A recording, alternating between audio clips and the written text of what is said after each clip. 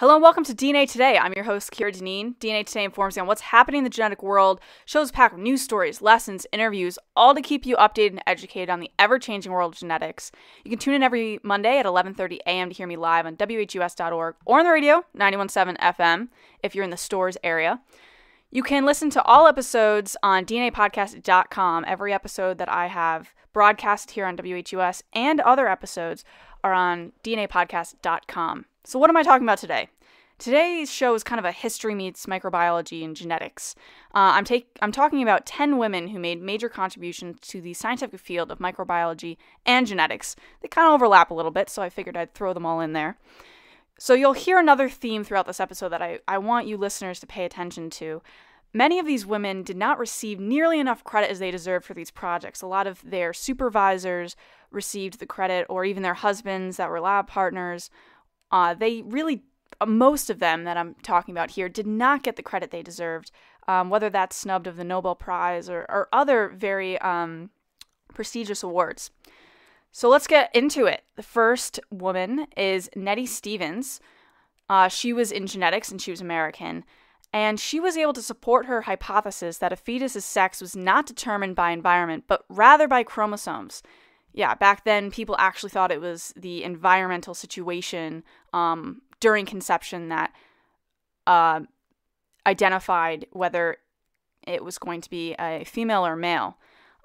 So she was the one that was actually able to explain and support her hypothesis that chromosomes contributed by the two parents at the time of conception was the deciding factor, and it wasn't the environment. To us today, it's like, obviously that's the case. But back then, it was a little bit different. She was living from 1861 to 1912, so back in that time period. Now, Nettie Stevens supported herself through her schooling and quickly achieved fellowships abroad. When applying for funding for her research, both her supervisors, Morgan and Edmund Beecher Wilson, wrote strongly supporting letters of recommendation. Morgan expressed out of all of the graduate students he, quote, had no one that was as capable and independent in research, end quote, as her.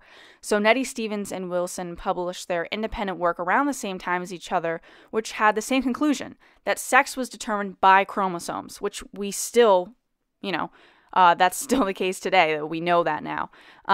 However, Nettie Stevens confidently worded her work, saying, quote, "It's perfectly clear that an egg fertilized by a spermatozoon containing a larger head of chromosome develops into a female." While Wilson's language was a little bit more doubtful, it wasn't straight cut to the point, this is how it is. So she never received the recognition she deserved for it, so this is just the first woman that I'm talking about here.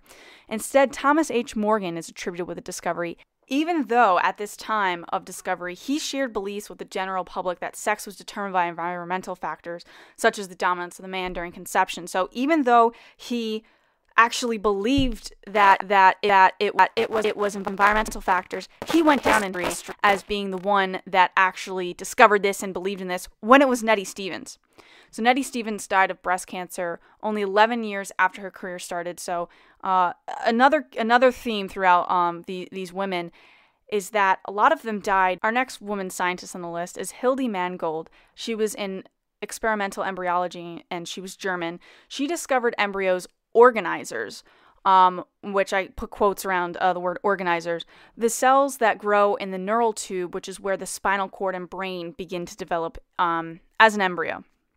Now, she was able to show how these cells direct the growth of organisms. She conducted an experiment to display that when cells were inserted into the embryo, the cells would assimilate into the embryo, becoming normal flesh. But if the reverse was inserted, there was a different result. So if the cells from the organizer or neural tube were inserted into another embryo, then these cells would maintain their development of the nervous system, of the central nervous system. So in the latter that I explained, Hilde Mangold had produced tadpoles with two heads. During this experiment, she was working under Hans Spemann and was earning her doctorate in zoology working.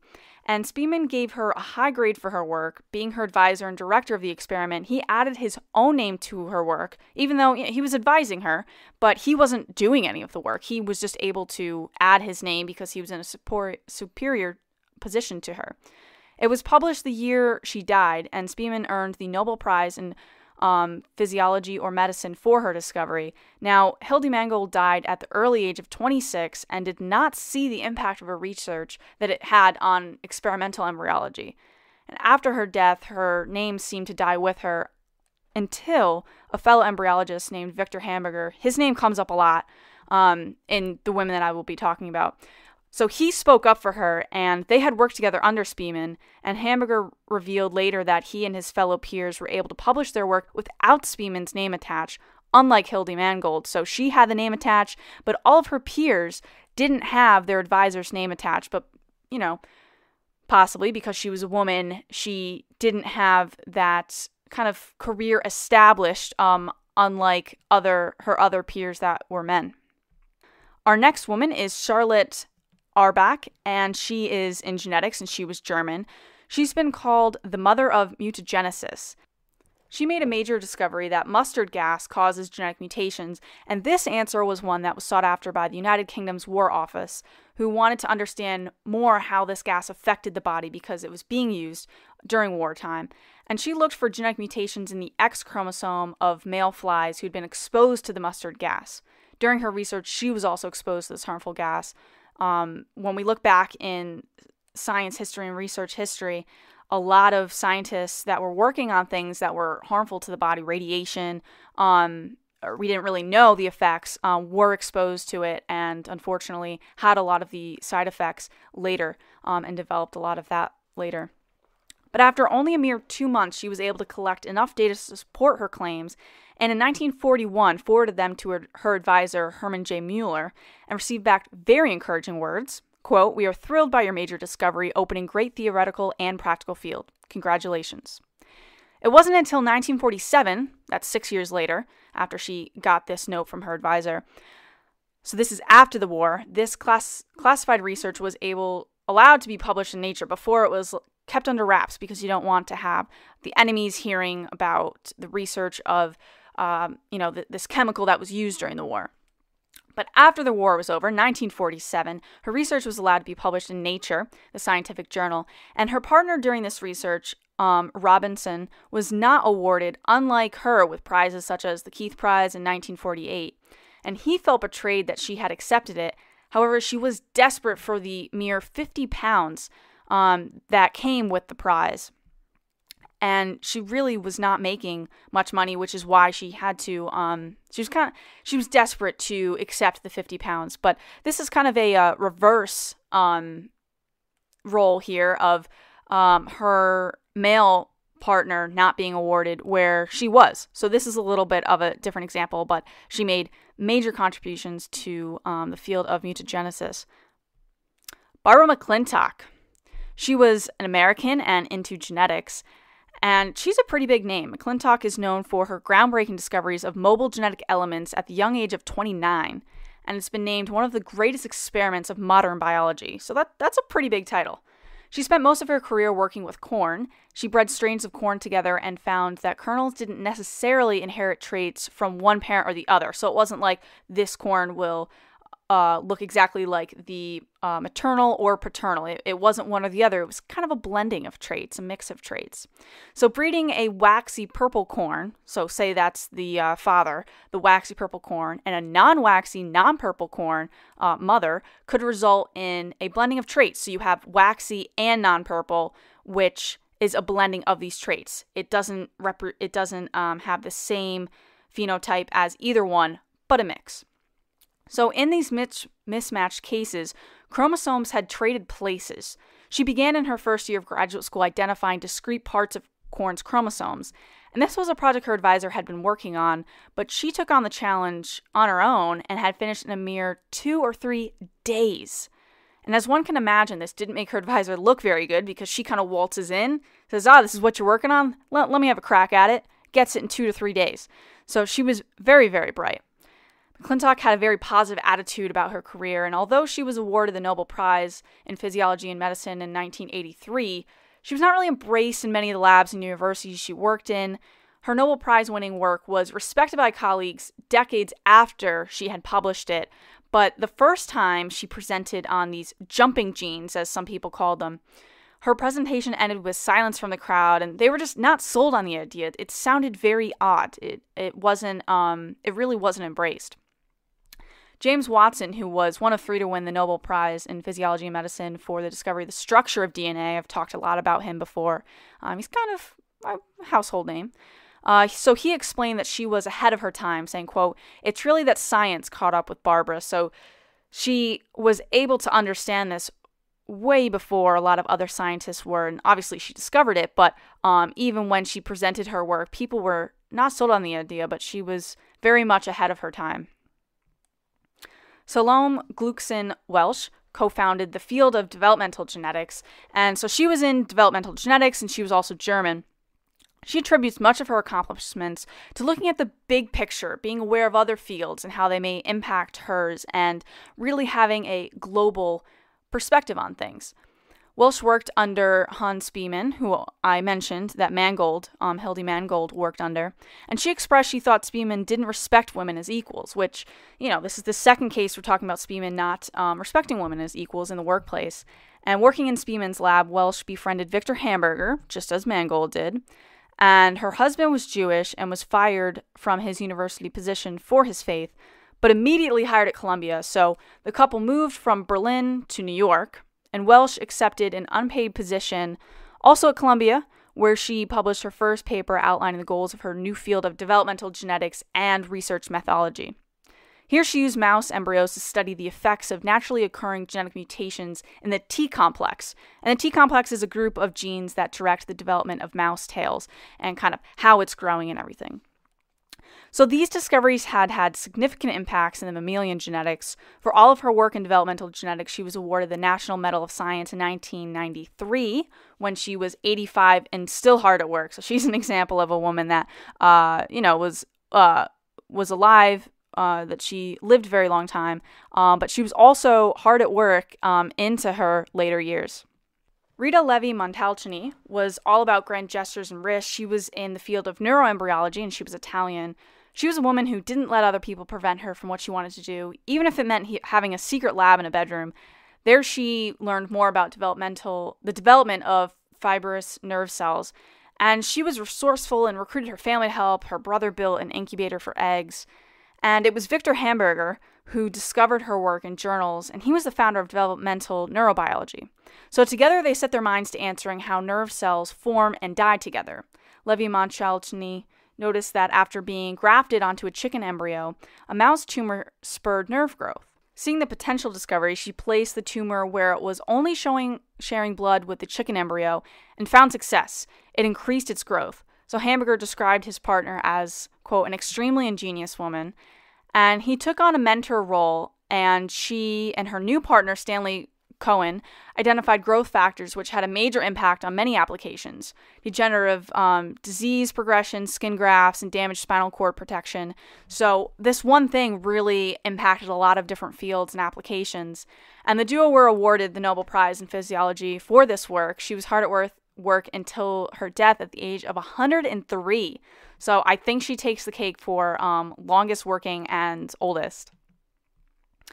Anne McLaren was British, and she was in genetics. She was the first person to successfully produce a test tube baby mouse through in vitro fertilization.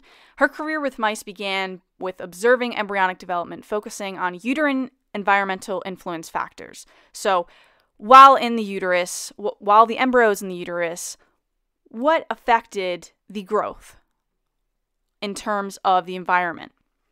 Now, the wait for a new generation of mice to be born was around 20 days, and it was time-consuming. It would kind of lag her research. So she required a faster, more efficient method to transfer embryos between mice. So instead of waiting for someone to create one, she went out and did it. So later, a Nature article revealed that an 8-cell blastocyst had been cultured and inspired a new project. McLaren, Donald Michie, who was her research partner and at the time husband, and John Biggers, who studied embryonic chicken bones for organ culture, 3 of them teamed up for a new venture, taking the Nature article one step further, so mice born from in vitro fertilization. Biggers cultured mice embryo to the blastocyst stage and then gave them to McLaren, who transferred these blastocysts into surrogates. McLaren contacted Biggers when the babies were born with a telegram, back in the day, exclaiming, quote, 4 bottled babies born, which I'm sure whoever was passing along that telegram, it was a little bit weird. McLaren worked with the Warnock Committee between 1982 and 1984 to standardize this process and that it was conducted in a safe and ethical manner in the world. Lynn Margulis was an American and in biology, and she questioned the world and set out to learn firsthand in nature how it worked. She was very much into figuring things out from a young age, and it was with this mindset she figured out the bacterial origin of the organelle mitochondria in eukaryotic cells. So she recognized similarities between bacteria and mitochondria. Others before her had recognized this too. She wasn't the first, but their ideas had been rejected and they really didn't pursue them to convince other people and convince the scientific community that this is the case. So she proposed that one bacteria had engulfed the other, and instead of one out-surviving the other, both had survived and developed a symbiotic relationship. So the bacteria, both bacteria, because you have one bigger one engulfing the other, that they actually could help each other survive instead of one out-surviving the other. So they developed this symbiotic relationship. And this symbiosis contrasted what most scientists believed at the time. They were using Darwin's survival of the fittest ideas to explain relationships in nature, that whatever was most fit to survive, out of the two or how many different species you're looking at, that was the one that was going to go on to survive while the others would die out. Now, this was completely twisted. This is that it's a symbiotic relationship and that both are actually helping each other survive. So very, very opposite. Margulis showed that in plant cells, smaller bacteria within the bigger cell are chloroplasts, and in animals, the smaller bacteria are mitochondria. Now, these bacteria allowed plant cells to convert light energy and animals to take in oxygen. That's their roles, that these organelles, that's their roles in the cells. And after 15 rejections of her articles, she finally got her work published in the Journal of Theoretical Biology in 1967. She later lengthened that into a book called The Origin of Eukaryotic Cells. Her daughter, Jennifer Margulis, said that Lynn Margulis, quote, called herself a spokesperson for the microcosm, as she often talks about the importance of microorganisms and was very focused on that. So that was her major discovery. And Rosalind Franklin, I had one of my first episodes here at WHUS was all about Rosalind Franklin.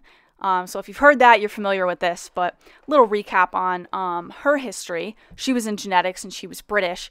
She is most famously depicted in James Watson's personal recount of their discovery of the structure of DNA in his memoir titled The Double Helix, which I really, really encourage people to read. It's a good insight on really the process of getting there, and James Watson tells it as a story, kind of taking you through, they figured this part out and this part out, and okay, is it a double helix? It's not, so he really gets into all the different things when they had the base pairs wrong, because the textbooks had it differently than biochemists had and everything. So it's a very interesting walk through their discovery.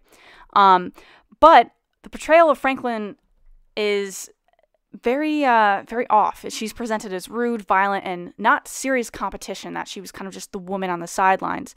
She was dismissed by Watson as a colleague, and he belittled her by calling her Rosie, a name she didn't like. Now, this representation was criticized by many scientists, such as Barbara McClintock, who I talked about earlier. In other sources, such as the Dark Lady of DNA, she's shown as a strong, inspiring woman who was determined at the young age of 15 to dedicate her life to science. That really was her goal. And she was snubbed of the Nobel Prize, dying at age 37 before it was awarded, the Nobel Prize for the discovery of the structure of DNA. But even if she was alive, would she really have shared the credit with James Watson, Francis Crick, and Maurice Wilkins? Unfortunately, this is doubtful. Even so, you have to be alive to get the award. But there's also a cap of 3 people that can receive it. So she probably would not have beaten out one of the other 3 just because she was a woman. And unfortunately, that's kind of how it was back then. Now, Franklin's contribution to this major discovery began while working at King's College London, where she assembled an X-ray diffraction laboratory. So she began to research the structure of DNA and found that DNA takes 2 forms, Form A and Form B. And it was a photo of Form B, photo 51, that's now very famous, that provided Watson and Crick the information that DNA was a double helix structure.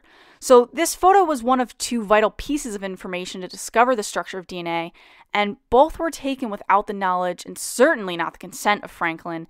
The second piece of information that really was needed to establish that the structure was a double helix and everything else about the structure, it was a report to a government committee. They asked for her to explain her work and what she was doing. So it was only intended for the committee, and Max Perotz, who was on this committee, secretly shared it with Watson and Crick. And then when the duo published in Nature that they had discovered the structure of DNA and it was correct, they did not give any credit to Franklin, even though two of their major pieces of information to figure this out was from her and it was her work. So although Franklin and Watson clearly did not get along, as we can see from Watson's depiction of her in his memoir, she did become good friends with Crick and his wife. Her relationship with Maurice Wilkins, on the other hand, that was a rough relationship. It started out with miscommunication of her role in the lab. So when she came into the lab, she was told that she was partners with Maurice Wilkins. But Maurice thought that Maurice Wilkins was on vacation when she came in, and he thought that she was working for him, under him. So it was a miscommunication. It did not start out the relationship very good. But Rosalind Franklin certainly did achieve a lot, although she was not awarded as much as she definitely should have been, in my opinion. Not only did she provide the work to identify the structure of DNA, as I've talked about here, she also made major contributions to the filtration properties of types of coal during World War II and the tobacco mosaic virus. Towards the end of her life, she made some major discoveries with that. Our last woman scientist is Esther Lederberg. She was an American geneticist, and she provided a foundation for future research in genetic inheritance, in bacteria, gene regulation, and genetic recombination. And Stanley Falkow, a professor in cancer research, described her, quote, as one of the great pioneers in bacterial genetics. Experimentally and methodology, she was a genius in the lab. End quote. And she co-invented a simple method, replica plating, which if you've taken microbiology, you've heard of this, you've studied this, it was probably on your exams. So this is to reproduce bacterial colonies in masses while maintaining the original geometry of the colonies. So if you have a plate and say you have a lot of colonies to the left and then a couple down on the right or something, when you transfer that, it will be exactly the same. So she was able to make this technique, and it allows for rapid screening of bacteria for desired mutations. That's really the purpose of it. And Lederberg was overshadowed by her research partner and also husband. She's the second woman I've mentioned that her research partner was her husband. Joshua Lederberg, he received the Nobel Prize for the work that they conducted together, and she was not included on that prize. Falkow shared that, quote, she deserved credit for the discovery of the lambda phage, her work on the F fertility factor, and especially replica plating, which I just explained. Now, Lederberg was a trailblazer in women's rights, holding a position as a full-time professor at Stanford when there were very few positions for women. She was kind of one of the first to be a woman professor. And that was a big deal in women's rights and just women empowerment and the progression of women in the field of science. She began as a teaching assistant and struggled financially to the point where she stole frog legs from labs to eat for dinner. So definitely she struggled, but she was able to accomplish so much, and she really was a very inspiring woman, as all of these women were, all that they achieved through hardship and a lot of different experiences that they went to, a lot of them moving from Europe to the United States to avoid being pursued by Germans because of their Jewish ancestry, and really a lot of great stories behind this. And I was only able to cover, tidbits for each one and a short little synopsis. So if you're interested in reading about more women who changed science, and not just microbiology and genetics, but all kinds of areas of science, there's a fantastic book that I got a lot of these names from that I've discussed here on the show today. The book is called Headstrong, 52 Women Who Changed Science and the World. It was published in April 2015, and it really is a fantastic book, and there's a short, it's usually about 3 pages per woman. So you really get a little snippet, even more than I've given today on the show, of kind of their background, where they came from, and how they got to accomplish the things they did.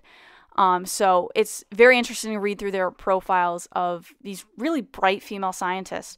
So definitely recommend that. That book is by Rachel Swabe. So check it out. It's a more recent book, so definitely worth reading through. I want to thank you guys for listening to today's episode of DNA Today. You can tune in next week at Monday at 11:30 a.m. on WHUS.org or 91.7 FM to learn more about genetics.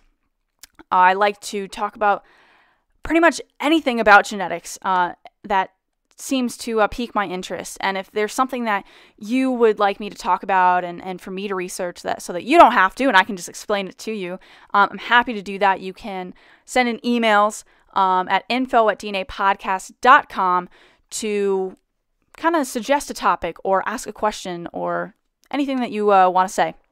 If you're more of a social media person, you can follow on Twitter at DNA Podcast. You can follow me on Twitter at Kira Dineen, KIRADINEEN. And of course, there's DNApodcast.com, which has all this information. So DNApodcast.com is the one to remember. So thanks for listening, and join me next week, again, Monday at 11:30 a.m. to learn and discover new advances in the world of genetics.